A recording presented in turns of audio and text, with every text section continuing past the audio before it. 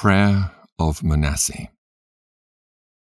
O Lord, almighty God of our fathers, Abraham, Isaac, and Jacob, and of their righteous seed, who has made heaven and earth with all the ornament thereof, who has bound the sea by the word of thy commandment, who has shut up the deep and sealed it by thy terrible and glorious name, whom all men fear and tremble before thy power, for the majesty of thy glory cannot be borne, and thine angry threatening toward sinners is importable.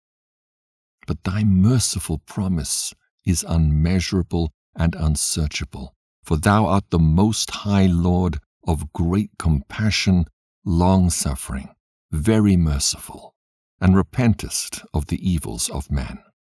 Thou, O Lord, according to thy great goodness, hast promised repentance and forgiveness to them that have sinned against thee, and of thine infinite mercies hast appointed repentance unto sinners, that they may be saved.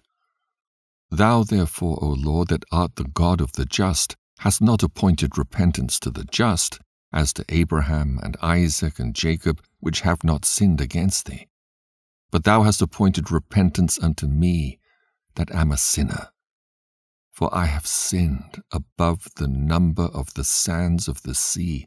My transgressions, O Lord, are multiplied, my transgressions are multiplied, and I am not worthy to behold and see the height of heaven, for the multitude of mine iniquities. I am bowed down with many iron bands, that I cannot lift up mine head, neither have any release. For I have provoked thy wrath and done evil before thee. I did not thy will, neither kept I thy commandments. I have set up abominations, and have multiplied offenses. Now therefore I bow the knee of mine heart, beseeching thee of grace. I have sinned, O Lord, I have sinned, and I acknowledge mine iniquities. Wherefore I humbly beseech thee, forgive me, O Lord, forgive me, and destroy me not with mine iniquities. Be not angry with me forever, by reserving evil for me. Neither condemn me to the lower parts of the earth. For thou art the God, even the God of them that repent, and in me thou wilt show all thy goodness, for thou wilt save me that am unworthy, according to thy great mercy.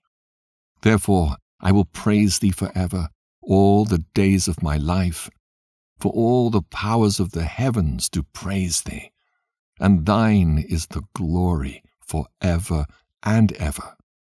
Amen.